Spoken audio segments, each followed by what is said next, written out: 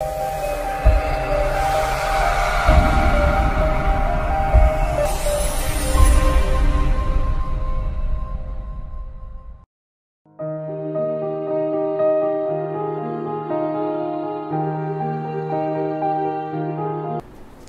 evening students, my name is Vijay Gupta and you are watching biology classes. Students, from today I am going to start lecture series for 11th student. Chapter wise lectures will be provided by me for all the 11th students. So first of all I am going to start your chapter number 1, which is the living world. In this video, I'll tell you about the characteristics of living, and in further videos, I'll tell you about all the important topics of chapter number 1, 2 and 3. So, let's start the video. First of all, in this chapter, the most important question is, and the first question is, what is living? So, we all know that we are living being. We all know that plants are living, some animals of our environment, they are also living. So, what is the meaning of living? Here, any organism that shows the characteristics of life. Any organism that shows the characteristics of life, or any organism which shows the characteristic of life, is known as living. Means if you are living, means you have the characters of life. So what is the meaning of characters of life? Here I gave you different types of characters of life, or you can say these are the characteristics of living. So one by one I'll tell you about the characteristics of living. So now you know what is the meaning of living. Any organism that shows the characters of life, like human being, plants and other animals, is known as living. So now I'll tell you about the characteristic of living. First of all, number 1, protoplasm and cellular organization. Now what is the meaning of that? We all know that our body is made up of cell. Cell is the basic structural and functional unit of all living being. So this is a cell. Inside the cell, a nucleus is present, and a liquid which is filled inside the cell is known as protoplasm. Protoplasm. So the basic unit of all the living being is a cell. Now when numerous cells combined with each other, a group of cells is formed which is known as a tissue. So it is a single cell. Now it is the group of cell which referred as tissue. Now group of tissues is known as an organ. So here I made an organ which is liver. So it is the organ made up of different kinds of tissues. Now when the organs are combined with each other, then organ systems are formed. Organ system means like digestive system, respiratory system, excretory system, reproductive system, circulatory system, all the systems of our body. And finally, when all the organ system combined with each other, then an organism is formed, or a body is formed. So the basic unit of living being is cell. So it is known as cellular organization, means the body of living is made up of cells. Now what about protoplasm? As I described before, that inside the cell protoplasm is filled, and inside the protoplasm different kinds of cell organelles are present, like mitochondria, Golgi body, chloroplast, etc. etc. So the protoplasm is the living content which filled inside the cell. So all the living being in this world consist of protoplasm in their cells, and their body is made up of cells. So the cellular organization, it was the point number 1, that all living beings have protoplasm and they consist of cells, their body made up of cells. Now I'll tell you about the second point. What is this? Definite shape and size. It is very important. All the living being consist of a definite shape. Definite shape means, suppose for an example, as I say, like a lion, an elephant, a duck, a crow, whatever. Every living being, each living being have a definite shape and definite size. Suppose that I said to you that students, imagine a quail bird. Imagine a quail bird. You will all imagine the same quail bird But suppose if I say, students, just imagine a coal or a stone, you will not imagine the stone or a coal of same size. Some student will imagine the coal like this size, some will like this size, and some maybe like this. So living have a definite shape and size, while non-livings do not have definite shape and size. It is the basic difference between living and non-living. So the next important character of living is they have definite shape and size. Now what about the point number 3, metabolism. First of all, it is very important to know what is metabolism. All the chemical reactions which takes place inside our body are termed as metabolism. I repeat, in our body there are a lot of different kinds of metabolic activities takes place, such as respiration, nutrition, excretion, most of the chemical reactions. The sum of these chemical reaction is termed as metabolic reactions or metabolism. So all the chemical reactions of our body are termed as metabolism. Now this metabolism is further divided into two types, anabolism and catabolism. Now what about anabolism? When our body obtains something,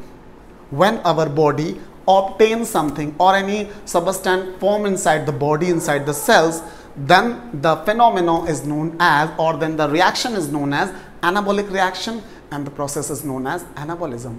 But if something is going to be decomposed in our body, then the phenomena or the process is called catabolism. The best example of anabolism is nutrition.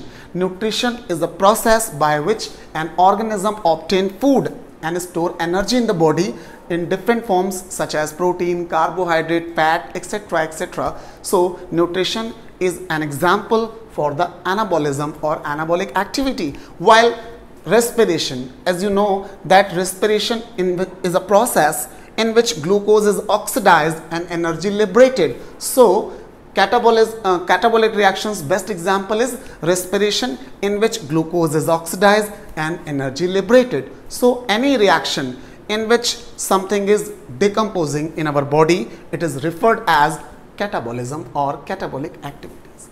Now I will tell you about the next point, that is growth. Now what is the growth? So the next characteristic is growth. Now what is growth? I want to give you an example. Suppose that when you were 2 years old, the size of your hand was this, and now you are in 11th class, so you are about 16 years old. So the size of your hand is this. What is this? This is termed as growth. Means the permanent change in the size of an organism, size and mass also in an organism, is termed as growth. And the growth shows only, the growth is found only in the living beings. The non-living do not show any type of growth. So this is the growth, and growth is the important characteristic feature of all the living beings. Now next is reproduction. What is reproduction? Reproduction is a process through which an organism give birth to their young ones to continue their existence in this world. I repeat, reproduction is a process through which an organism give birth to their young one. So reproduction, for example, suppose that it is an organism, maybe a duck. It reproduces, it is egg-laying animal, and after the hatching of eggs, some small ducklings are produced. So these are the ducklings, and this phenomenon is known as reproduction. So reproduction is a process by which an organism gives birth to their young one. So this is reproduction, and reproduction is found only in the living beings. Non-livings do not reproduce. So it is again an important characteristic of living beings, that is reproduction. Next is adaptation. Adaptation means what? Adaptation is actually a capability of an organism to adjust themselves in the environmental conditions. Suppose that a fish is living in a pond or in a sea, and the fish consists of gills. Suppose that this is a fish, and this fish consists of gills for respiration, for aquatic respiration. Gills are the organs for respiration inside the water and present in the fishes. So if this fish do not have any type of gills, then it is unable to take respiration, complete respiration inside the water. So gills are the organs through which it makes their adaptation with its environment. Another example, that may be a bird. Suppose that this is a bird, and this bird consists of wings for flying. Without wings it cannot fly. So presence of wings is the adaptation of this bird. So any organism have different kinds of structures through which adaptation takes place. So adaptation is a capability of an organism through which it survives in its environment. Without these structures, it cannot survive in this world. So adaptation is very important for the survival, and adaptation is only present in the living beings. Again, an important character for the living beings. Okay, now the last character is movement and locomotion. What is movement and locomotion?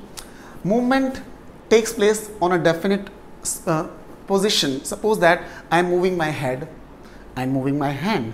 It is the movement without change in position. If the organism moves rapidly on a place without changing its position, then it is called movement. But if the position is changed, suppose that this time I am here, and after some time I will reach there, so it is the locomotion. In locomotion, position is changed, while in movement, position does not change. That is the difference between movement and locomotion. So movement and locomotion, again an important character of all living beings. The living shows movement and locomotion, while non-livings do not show. Some students may be confused about the plants, that does plant locomote? No students, plants only shows movement, not locomotion. Now how plant shows movements, I'll tell you in the later videos how plant takes movements. So in this video I told you about the characteristics of living being. So students, I hope all things are very clear to you. If you have any type of confusion, any question, you may ask in the comment section. So in this video it was all about the characteristics of living characteristics of living. In the next lecture I'll tell you about the differences of living and non-living and other important topics of chapter number 1. So thanks for watching. Have a good day.